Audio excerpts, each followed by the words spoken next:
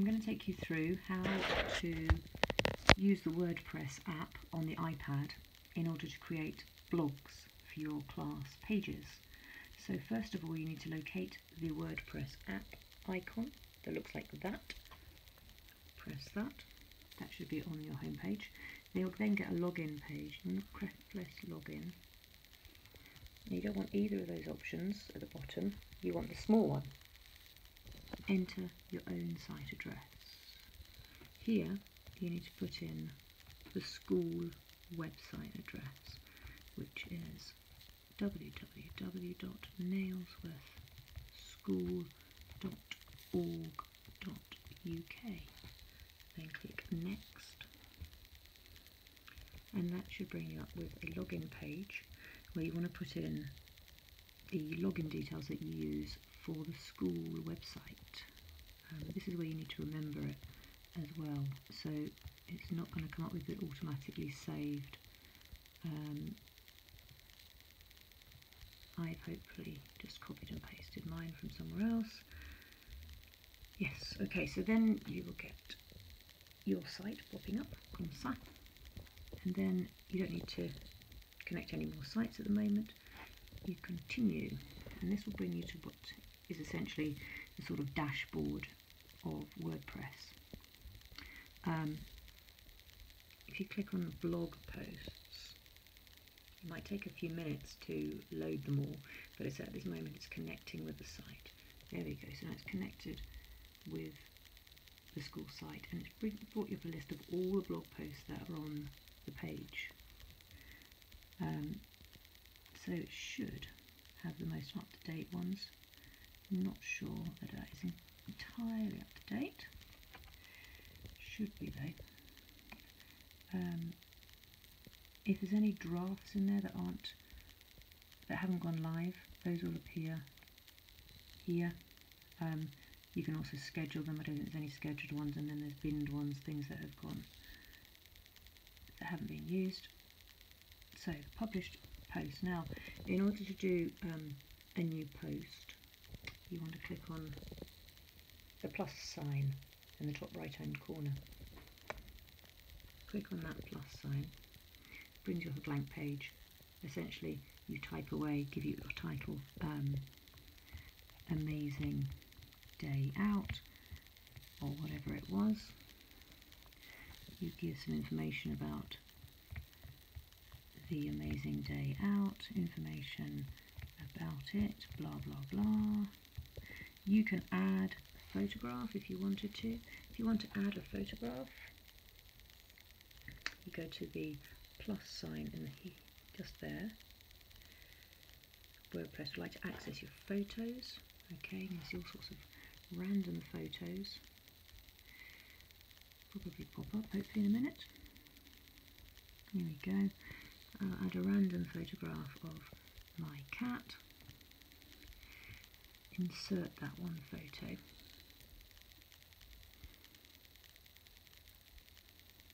Takes a while to pop up. Okay, and now if it's a big photo, which very often photos on phones are saved at about 2 or 3 megabytes, ideally you want to reduce the size of that. It's taking time to load. You can see the bars kind of moving along the top there. Once it's loaded, then you can reduce the size of it. Let's let that finish loading. There we go, should be. It's uploading it. Now when it's uploading, it's also uploading it to the media library that will appear on the school website. By tapping on the photo, it gives you this option. Remove the image or edit the image. If you go to edit, this is where you can change the size of the photo. So at the moment it's got it full size. Don't want it full size. You want it medium at the most. Leave a caption out. I wouldn't do any captions. I would do it as separate text. An alignment is probably easiest to leave it as none. If you've got something you want to link to another URL, you can link it to another page if you wanted to. I don't want to do that for now, so that's done. So you see the picture has actually reduced in size on there. So hopefully it'll appear relatively small. You've got options here. You can bold italics, you can create a link. That's to create a link to somewhere if you wanted to send somebody to another website. And you can just type like normal, creating your blog. When you get to the point where you think, I've finished this, you want to go up to the top corner and see the 3 dots in the top right hand corner. You go on those, you want to go to the post settings. Okay, this is where we need to say where we want it to be posted and what we want it to look like. So in categories at the top, you choose where you want to send it. So these are all the pages where you could have a blog post. PE Fit and Healthy doesn't actually appear anywhere at the moment, so don't use that one. But you could use the garden if it's something about the community garden. Kids Corner, which is useful games and activities, and one for each class. For now I'm just going to put it on the home page. So I tick the home page. I could also put it on year 1 if it was relevant to year 1. And once I've done that, I then just go back. That's automatically saved. Go back to post settings. Now down the bottom here it says set featured image. This is really important. Do set a featured image, because of the way that our posts appear on the website, they always have a photograph with them. If you don't have a photograph, you just get a bit of boring text. So choose a photograph to go with it. I'm going to choose the same photograph that I've got within my post at the moment, one of the little cat. Set the featured image. So that's pretty much it. I don't want to publish this immediately because I want to go in and delete this. But I'm going to say I'm going to publish it tomorrow at 12:45, which might be relevant if I don't know, if you've got an event coming up that you want to flag up later. And that's about it. So the featured image and which category you choose and where to post it are the most important things.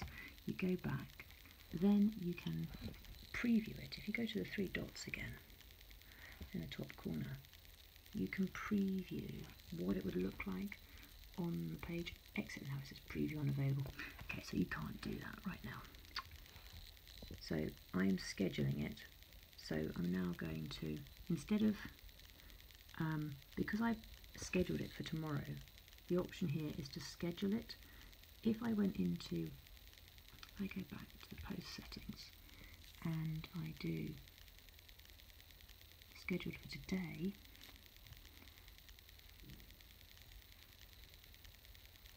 it will then give me an option to publish it. Now I don't want to publish this live on the website, so I'm going to press the wrong thing. I want to go to schedule post and schedule it for tomorrow, and then go to schedule. Schedule it with confidence. So I can keep editing it or I can schedule it now. I'm going to schedule it now. And now, if I published it live, it would appear here straight away. This should appear in the scheduled post. There we go. So that's how it will look. Now, because I don't want this to go live ever, because it's not relevant, I've gone to the options of more in the corner here and moved to bin. So if I don't like it, I can just bin it and it's gone. And that's basically it. If you want to look at, if you want to add images to the media library, you should be able to click on the media, and then you'll get into the whole media library of the school website. It might take a while to pop up because there are a lot of photos in there. So right now it's connecting. Hopefully, eventually it might pop up. It's got the one that I had. The site pages, you can see all the pages.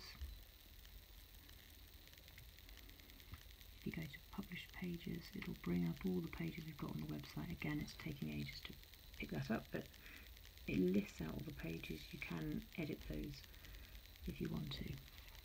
And that's about it.